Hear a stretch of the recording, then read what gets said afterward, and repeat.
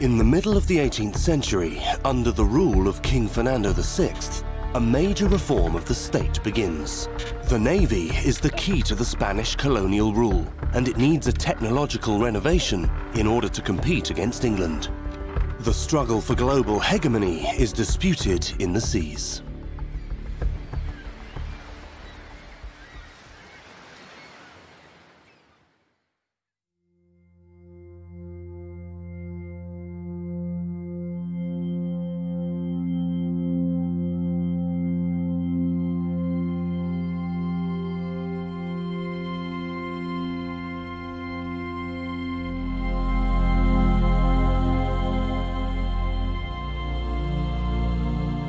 The Gulf of Roses, 2 centuries later.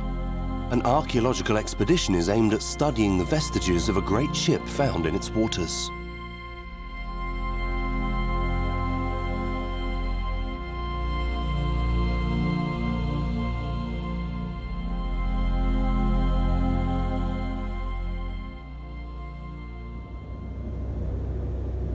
Thetis, the boat from the Centre for Underwater Archaeology of Catalonia, is the base of operations for the excavation.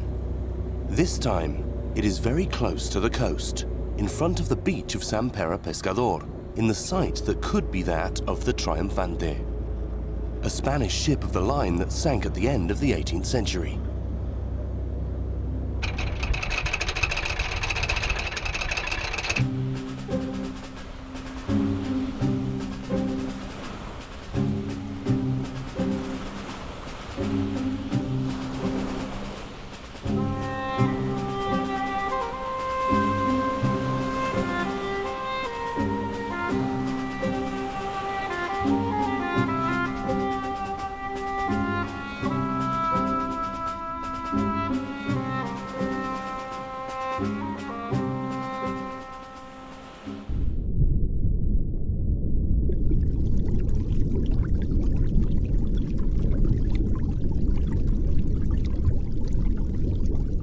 The excavation of the Triunfante was carried out during the years 2008, 2009 and 2010. The goal was to carry out a study of naval architecture. We knew that the ship was built using the system of Jorge Juan, and we wanted to study, through archaeology, this constructive system.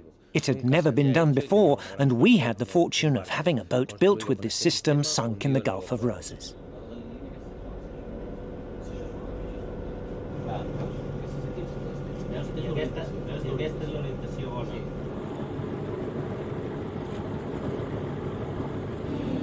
If this is actually the Triunfante, it will be the first study of a ship built following the groundbreaking designs of one of the most important ship designers of the 18th century.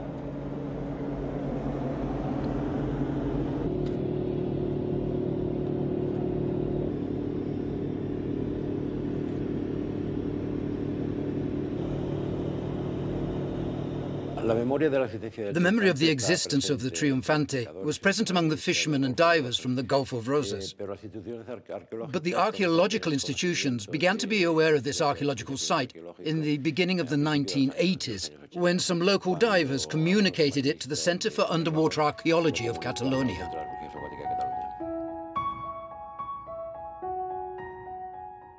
However, many years before communicating the presence of the ship to the archaeologists, local fishermen were already aware of its existence in the Gulf of Roses. 3 friends from Roses had a leading role in its discovery: Salvador Guerra, Paco Falcó, and Carlos Páramo. In the 1950s, my father talked with the fishermen from Roses in order to point out all the sunken ships in the bay, which they knew because of the hooks.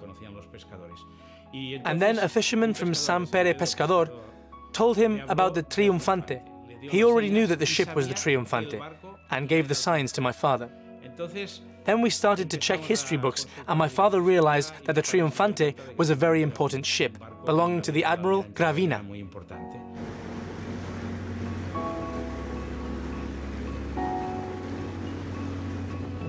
With the help of a colleague from Rosas, the son of a historian and collector, he found plans and objects at home. And after discussing it with his father, he told me that it was possible that an important ship from the Spanish Navy was sunken there, on the beach. So one day we took a small plane and we examined the entire bay. And then, over the beach, we saw a large dark patch. And we thought that it could be the Triunfante. At that time, fishermen or divers like myself had no GPS or similar devices, so we had to use signs on the ground. We took some signs from the small plane, and then we went to sea with one of my fishing boats, and we were stunned by what we saw there.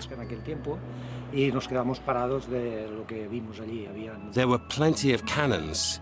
We counted about 14. There was even one that was stuck vertical, and I said, "This will be useful to moor the boats." The first news I had of the Triunfante is related to my long-standing friendship with Salvador Guerra. His father, Esteban Guerra, had documented all the hooks that the fishermen were reporting as elements that hindered the tasks of trawling and setting the nets and fishing lines on the sea bottom.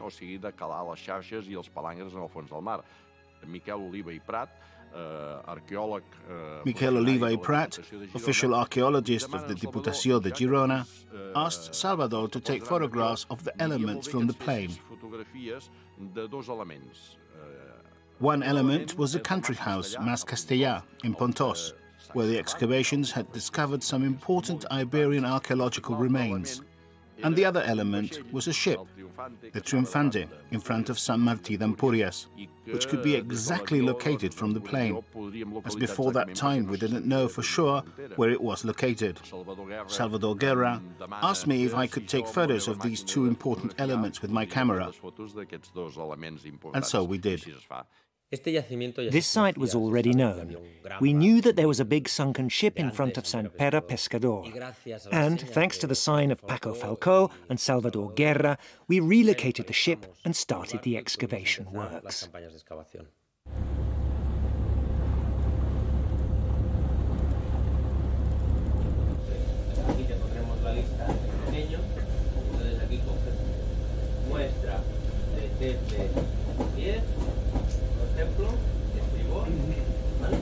Y pones en la cuaderna donde está.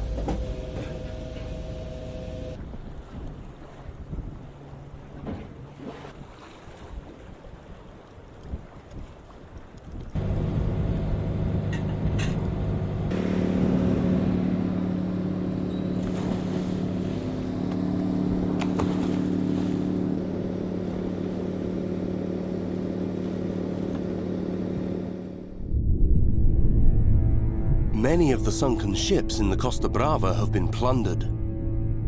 Tourism and lax legislation made these boats an easy prey until the 80s of the 20th century. El Triunfante, very close to the coast, is a paradigm of this plundering.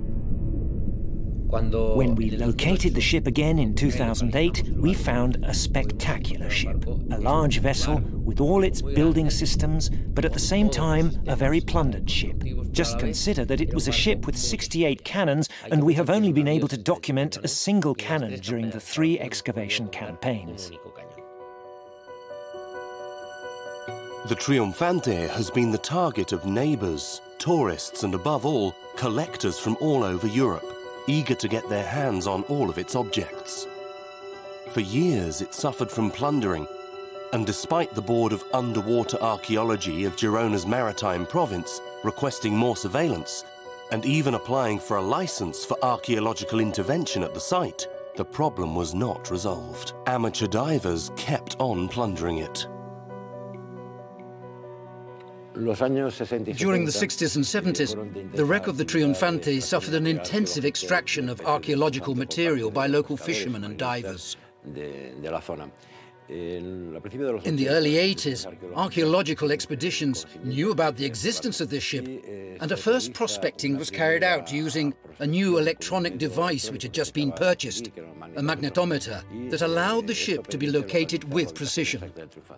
The first time Salvador and I touched the Triunfante with our hands, we were going through the beach with all the equipment and swimming from the shore to the ship in quite precarious conditions. When we dived there, we saw some sort of hole and we could touch some Roman numerals. We saw that it was evidently the prow. In the same way, exploring the site with our limited equipment, we saw the stern.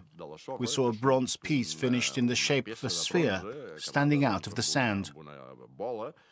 And later we learned that it was the stern's lantern. Later on, in 1977, we carried out regular visits to check the state of the wreck. And we always found people, tourists, swimming over there. And we realized that the ship was being plundered.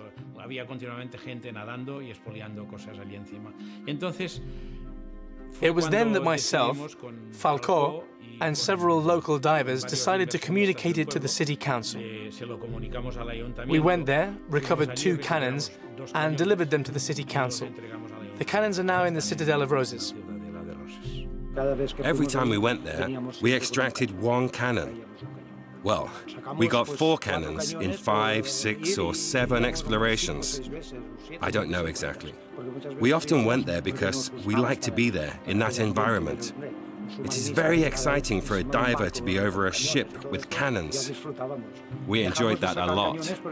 But we stopped taking cannons because we also noticed that no one in the town specified what had to be done with those cannons. And I said that they were going to get lost. I saw how some of them ended up in a public library, so I thought that maybe they were better conserved under the water and we could always go there to see them. Until the 1970s, a sunken ship was considered a deposit of archaeological material, and it was thought to belong to the discoverer. With the arrival of sport diving from the 1950s, a trafficking business of archaeological pieces began, and some of them were auctioned abroad. When you realize that a piece you've touched, and that you think it is very important and well protected by mud, by nature, has been auctioned in Germany, it generates a feeling of frustration, although it is a frustration already felt many years ago. The conscience that we were living in a very backward country, that authorities are indolent and don't take responsibility of protecting our heritage. It creates a feeling of helplessness. It is sad that our country does not care for what is part of our history. The change of mentality took place at the end of the 70s. In the early 80s, when the sunken ship began to be seen as a historical document, therefore as a crucial and essential instrument in order to know our history and therefore our culture.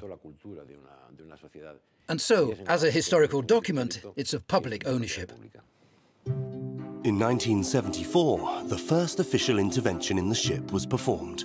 The Navy Diving Center brought the salvage vessel Poseidon in order to explore and evaluate the archaeological remains. Later on, in 1974, the Poseidon ship came and carried out the first campaign over the Triunfante. At that time, I used to have a Land Rover, and I remember that I helped them providing materials from the beach because they had to use machines, and many things had to be carried from the beach because the boat was close to it. The Poseidon was a tugboat with a depth of 5 meters, and the Triunfante was 4 meters deep. And for this reason, Poseidon could not reach it, nor be placed over the site. I supported them by guiding them to the site, teaching them everything I had seen, and then helping them with my fishing boats, carrying people and objects that had to be moved from the small boat to the ship. And this was our support.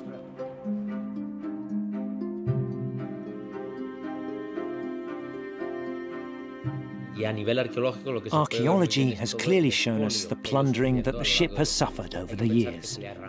We have to bear in mind that the entire prow was torn off. We could even document the nails that were used to fix it. The whole area of the mast was also torn off, probably to preserve materials of the compartment of explosives, which we were easily able to document. Archaeology showed the great harm that the wreck of the Triunfante has suffered. We were invited to be there. We thought we were privileged. We saw the entire operation as an absolutely professional occasion, and naturally we felt the thrill of seeing a big piece emerging. We didn't know if they tore it off or if it was part of a loose piece. We had no idea. They extracted that piece in the same way that the cannons were extracted. It was a pity that the stern's lantern was not extracted as well. After exhibiting the foreside stem and the rest of the pieces in Cartagena in June 1975, the Navy gave them to the Maritime Museum of Barcelona.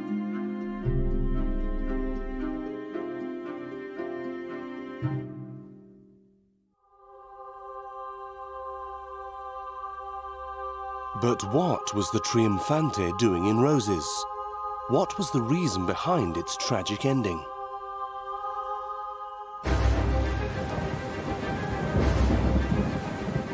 January 1795. The War of the Convention between Spain and the revolutionary France began 1 year ago. The French armies have occupied Figueras and they are besieging the citadel of Roses.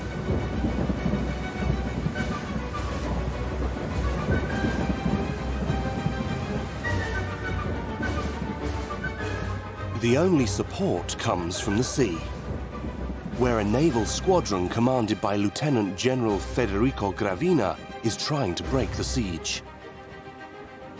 For several weeks, the squadron has endured numerous storms and battles that have produced much damage on the ships. One of these ships is the Triunfante. The night of January the 5th to the 6th, 1795, they experience the largest storm, and the Triunfante loses its mooring lines and has to seek refuge in the open sea since it doesn't have any anchor left. Its captain, Vicente Yañez, is not on board.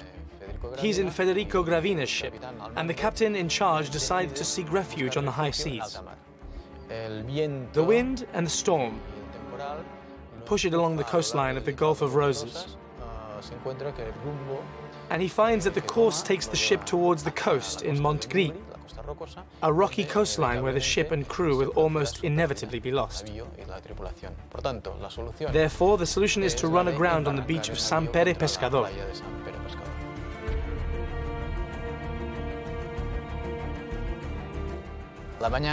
On the morning of January 6th, 1795, Gravina sees from Roses how the Triunfante has run aground on the beach of San Pere Pescador and commands that everything must be disembarked from the ship, cannons, ammunition, etc.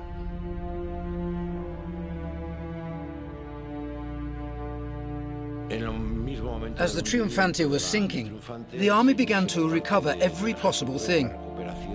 Vessels and carriages carried the objects and weapons were brought to Cartagena, and thus the ship was abandoned.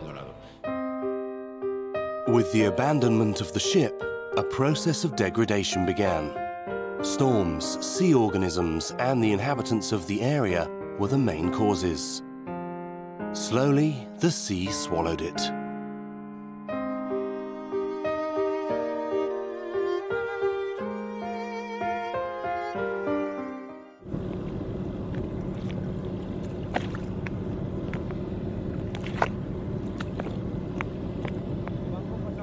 The ship suffered significant plundering during the 60s and 70s. Furthermore, this ship is 6 meters deep, run aground in the sand, and this means that the storms cover and uncover it with sand, which generates a mechanical effect on the remains. The plundering and the mechanical effect left the ship in deplorable conditions in the details, but despite this fact, it preserved its entire structure, virtually its entire length and breadth.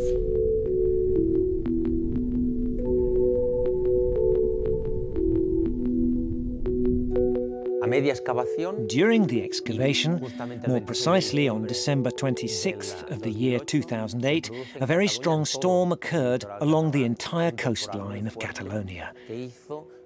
And it moved all the sediment, all the sand of the seabed.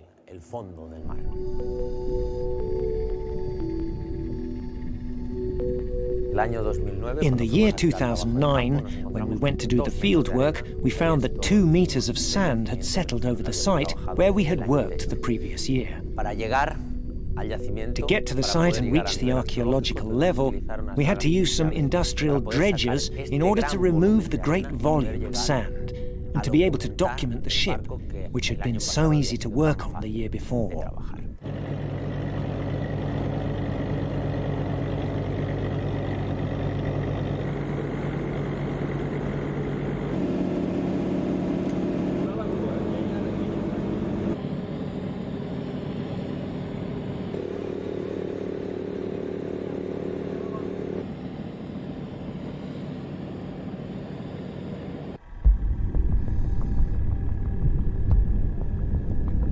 In order to remove the vast amount of sand, the archaeologists used an industrial dredge adapted to archaeological work.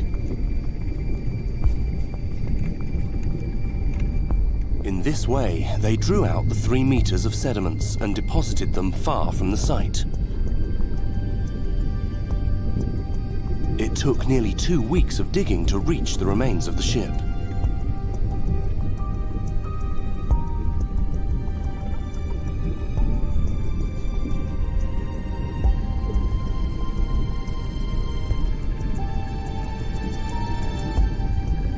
Working 6 hours a day, 2 teams of 4 archaeologists collaborated to operate the dredge that had to extract all the sand from the site.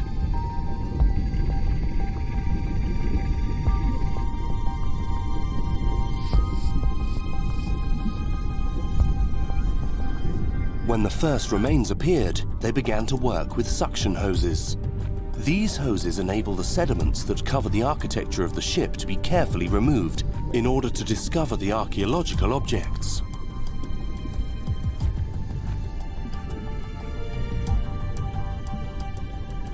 They are also necessary to keep the site free of the sand that the sea currents deposit.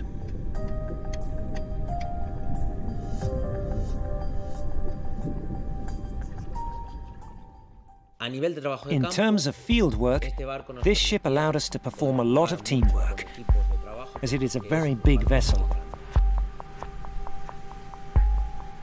And what we did was to remove the sediments that covered the remains we wanted to study, as any archaeologist would do, and then document them. These 2 teams worked together, one removing the sediments and the other documenting the objects, since the size of the ship allowed us to do that.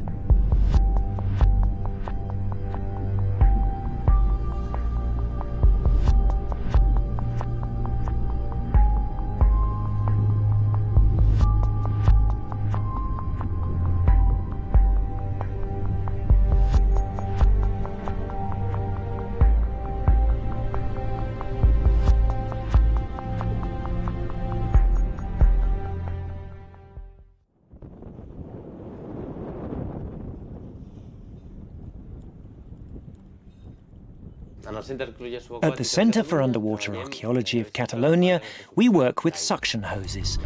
The technique is very simple. From the ship Thetis, pressured air is sent to the working depth level. This air reaches the working depth level and reaches an expansion chamber. And this air, as you know, increases its volume when it loses depth.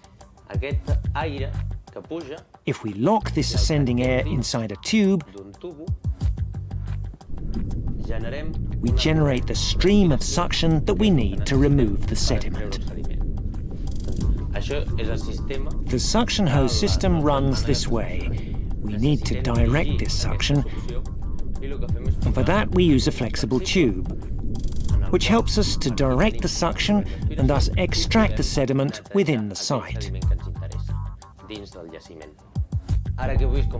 Now that you've seen how suction hoses work, let's see the Triunfante, the ship where we'll work today. We'll make 2 diving groups. A first team in which Roberto, Quique and Paul will work. An hour and a half of work. And a second shift. Maria Jose, Adria, Edu and me. Also an hour and a half of work, okay? We have 2 suction hoses. We'll put one at the junction between the frames and the orlop deck.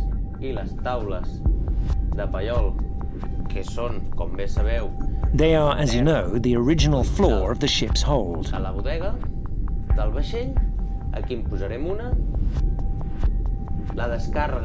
Then we'll unload the sediment far from the site, facing the port side, okay?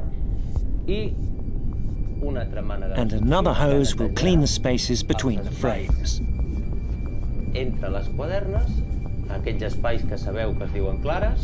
Here we must clean very carefully, as if we find archaeological material, it will be precisely right here, in these spaces between the frames. Always start from the keel and work towards the ends of the boat. Okay? The Triunfante is a ship from the Enlightenment period, a ship that was launched in 1755 as a result of a new policy of the Spanish state, which was aware that the Spanish Armada had become obsolete. The renewal plan of the Navy Minister, Marqués de la Ensenada, counted on the best scientists in the country.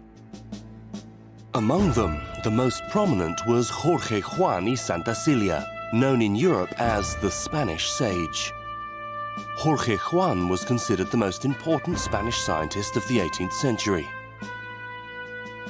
Member of the Order of Malta and trained at the Academy of Marine Guards of Cadiz, he was an engineer, a mathematician, and a great navigator. In the year 1749, Marqués de la Ensenada, Minister of Finance and the War of King Fernando VI, commissioned Jorge Juan a delicate espionage mission in the British arsenals. He sent scale models, drawings, books, and machinery from London, but above all, he recruited 80 English and Irish technicians for the Spanish crown. These people, with their families, moved clandestinely to Spain in order to work in the new naval program. During his espionage mission in London, Jorge Juan adopted different identities.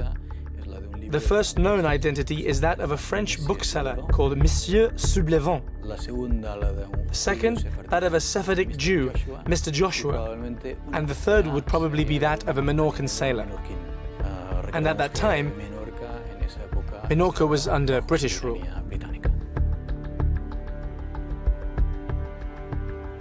Jorge Juan introduces a new way of conceiving and building ships in Spain. And the Triunfante is one of the first vessels created with this new philosophy, with this new naval engineering knowledge, largely imported from England. So it marks a milestone for shipbuilding in Spain.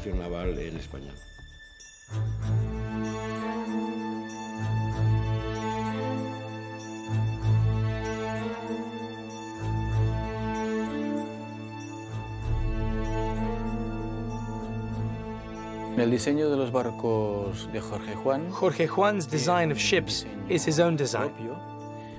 But in fact, one might speak of a hybridization of Spanish and English dimensions and shapes. It is the result of his espionage mission in England, but also of his dialogues with Ricardo Ruth. In order to develop his designs, Jorge Juan had the collaboration and experience of Richard Ruth. This important builder, recruited in London, became the director of naval construction in the shipyards of Ferrol. Jorge Juan conceived the Triunfante ship based on the English model. And this is the great contribution of this ship. However, the infighting and the political situation meant that later on this English project also adopted contributions from the French and Spanish naval tradition. There are details that are not reflected in the documentation. For example, the arrangement of the tree nails to attach the frames with the skin, or, for example, the way the keel is built, as archaeology documents it. The documentation of the Triunfante had two aspects. On one side, the documentation of a large ship, one of the biggest ships studied in the country. And at the same time, it had to be a very precise dossier, as we wanted to fully understand Jorge Juan's constructive system. And we need to keep in mind that this ship was built in 1755, but sank in 1795. And Jorge Juan's system was used for a short time, especially during the time of construction of the ship. So we had to research how the early system of the boat was. At the same time, during its active life, some parts of it were remanufactured at the dock of Cartagena. So we also had to document them archaeologically and separate them from Jorge Juan's constructive system. For the scale presentation or planimetry, they first marked the parts of the ship. This marking allowed them to have a reference that identifies and distinguishes each of these pieces.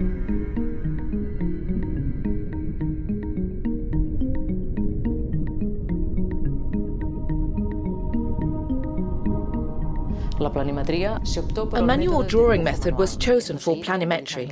This was done using a drawing structure, a frame of 6 meters by 4 meters, which covers an area of 24 square meters.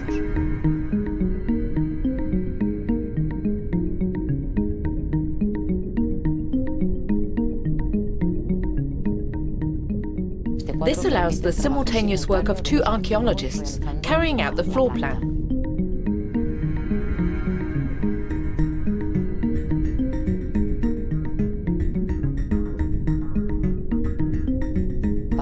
In the case of sections and elevations, which along with the floor plan give us the 3-dimensional information about the remains of the ship, we used an underwater laser system.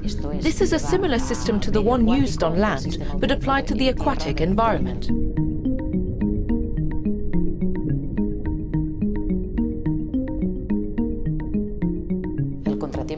The main problem was the large size of this wreck.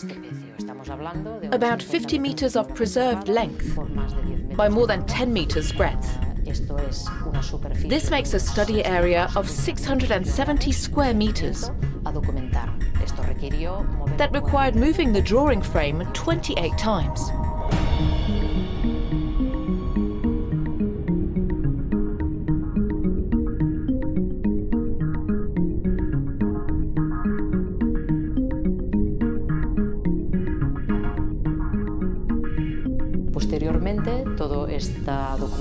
Subsequently, all this documentation manually compiled in the field is digitized and vectorized using a computer drawing program.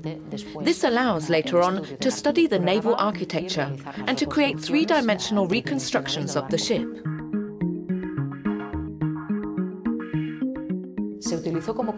Zenith photography was also used as a complement to the manual drawing method.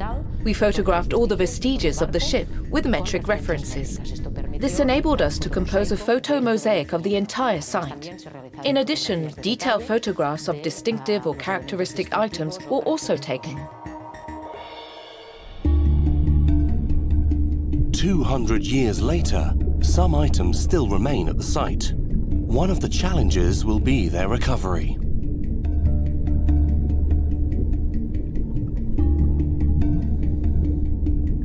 Between the timbers of the hold's floor, one of the archaeologists has found the remains of a musket. A layer of build-up produced by the interaction of iron's corrosion and sea organisms covers the weapon and keeps it attached to the wood.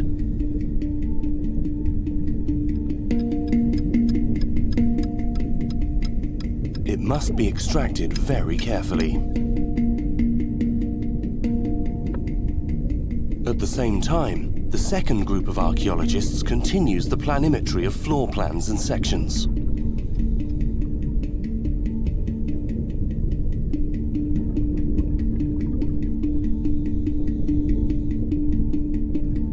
archaeologists accurately hit the layer of build-up in order to separate the musket from the wood.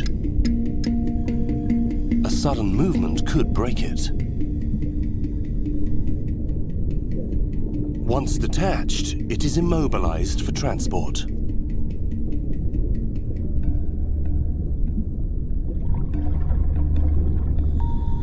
Using a lifting balloon, 2 archaeologists bring the musket to the surface.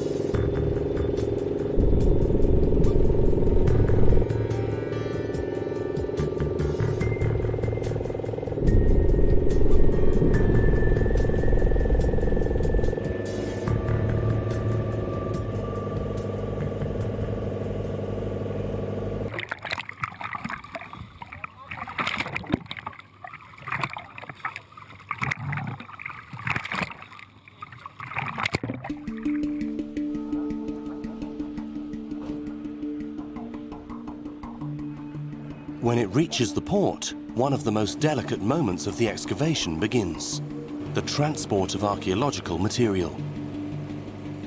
Once extracted from the site, the pieces should be always kept in water.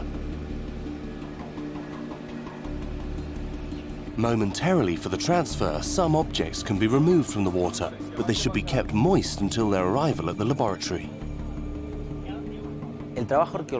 Most people think that our archaeological work is mainly underwater, but in fact, it's divided into 3 stages.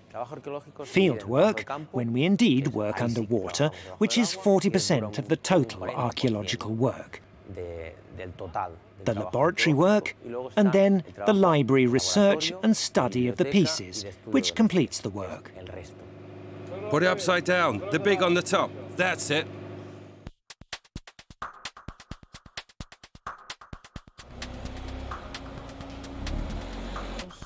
The laboratory of the Centre for Underwater Archaeology of Catalonia, located in Girona, is a model for the study and restoration of archaeological pieces. Here, the restorers carry out different processes of restoration of the different objects found during the excavation campaigns.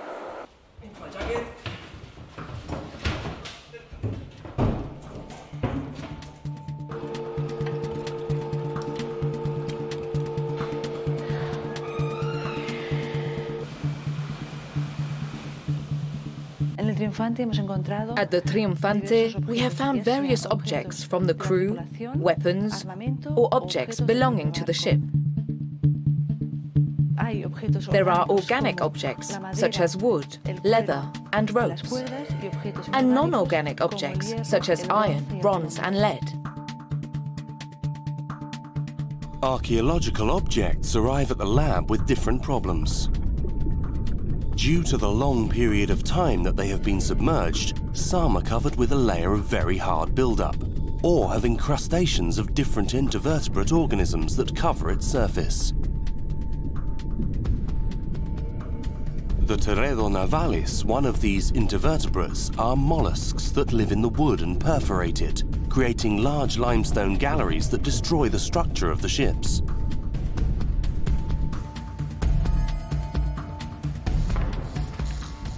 The conservators carry out a chemical and mechanical cleaning of the parts in order to remove the deposits on its surface. They use different cleaning instruments, from precision tools to household objects.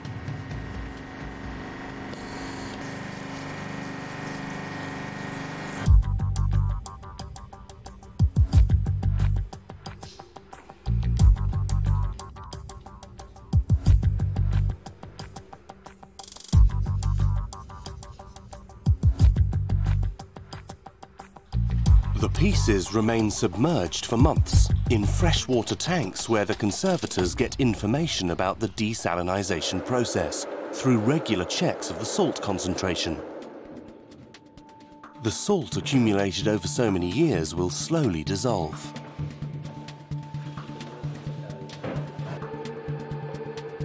Archaeological wood, after centuries under the sea, has lost all the cellulose that originally held its structure. Now, only water retains the shape of the wood.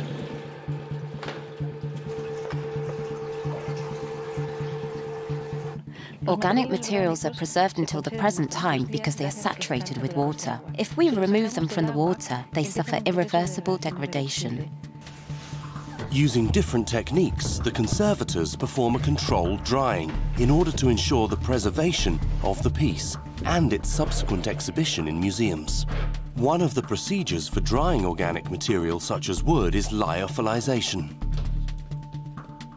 Archaeological pieces are frozen and later introduced into a vacuum chamber where the frozen water of the piece goes from the solid state to gaseous state through a sublimation process.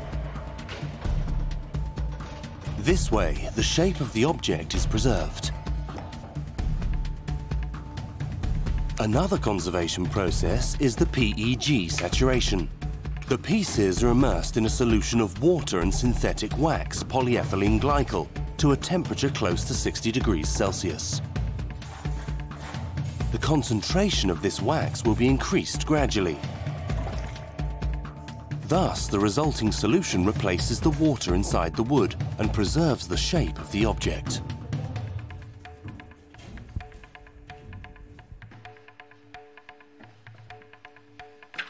For the treatment of the ferrous materials of the Triunfante, they use electrolysis, which consists in applying low-voltage electricity through the piece in order to remove the layer of build-up and stop the oxidation process.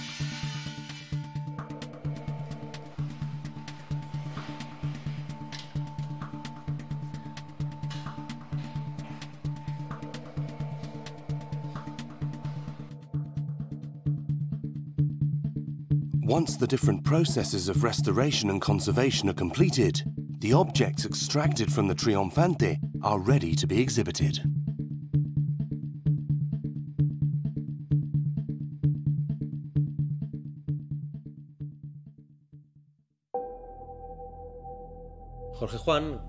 Jorge Juan creates a new construction system based on the combination of the English building system and the French-Spanish building system. It's a different building system that takes the best of each technique and makes a revolution, creating different and better ships within the building tradition of the 18th century. The English construction details, breaking up with the Spanish tradition, are, on the one hand, the joints of the different pieces in the keel, changing its horizontal disposition into a vertical one. The addition of a great piece that goes from the prow to the stern on the top of the keel, which is called deadwood. The removal of the empty spaces between the frames, resulting in a much more solid and compact construction. And also of the spaces between the different elements of a frame. The addition of filler pieces that they call choques. Theoretically speaking, we can indeed see these big differences.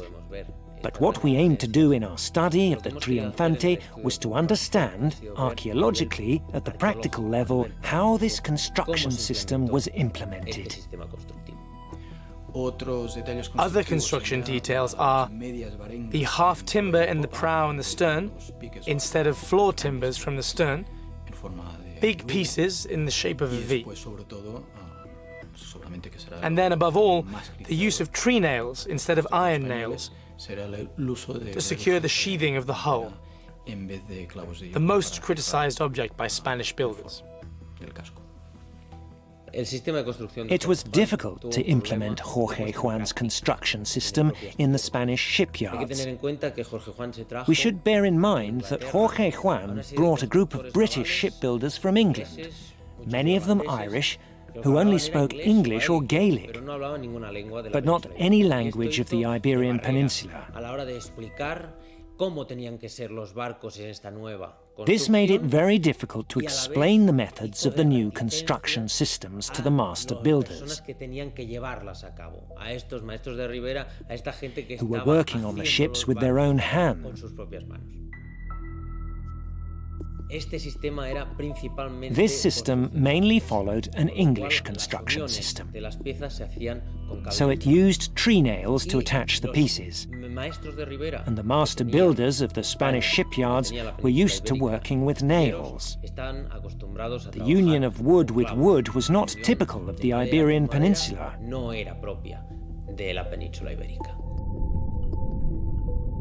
Originally, and following the English construction technique imported by Jorge Juan, the most important pieces of the Triunfante were attached by tree nails and can still be found at the site.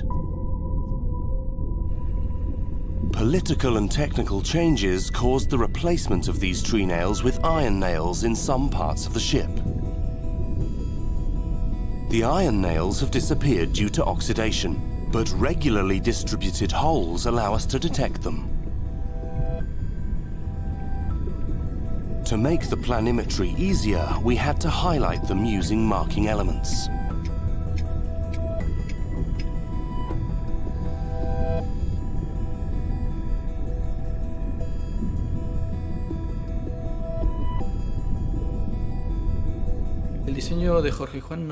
Jorge Juan's general design was not criticized. In principle, it was good. So the targets of the criticism were the English constructive details. Why? Because they break up with the Spanish tradition of construction. The maestranza, the union of the master builders, had to get used to a new way of building.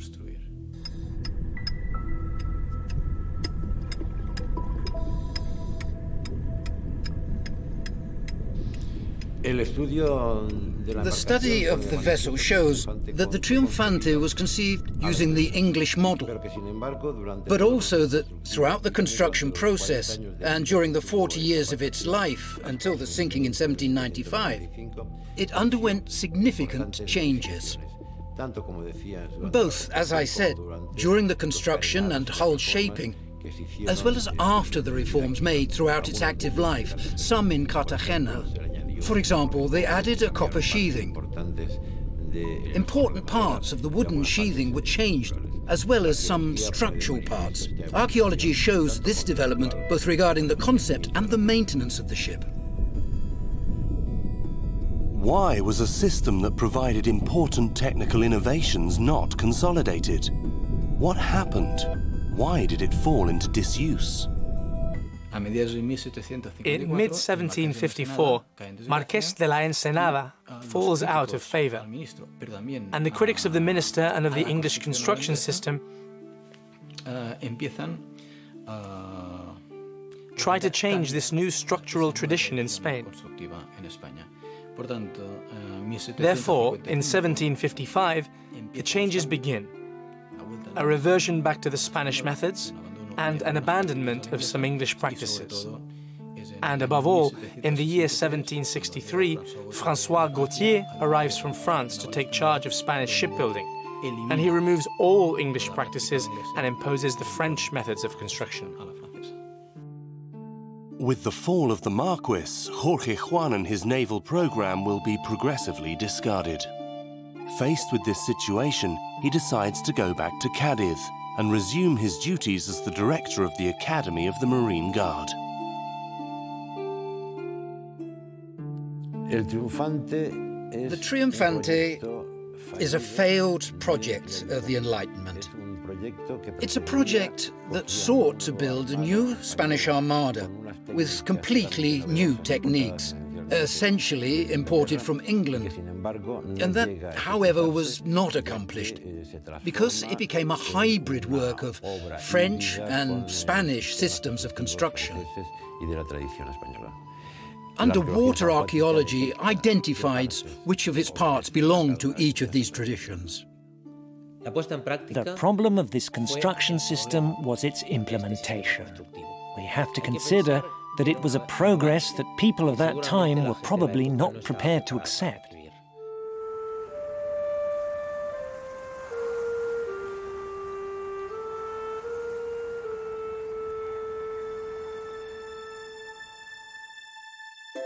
Today, the Triunfante remains protected by sea sediments. Even so, there are still many sites to explore on our coast. many ships. Many stories that are waiting to surface again someday.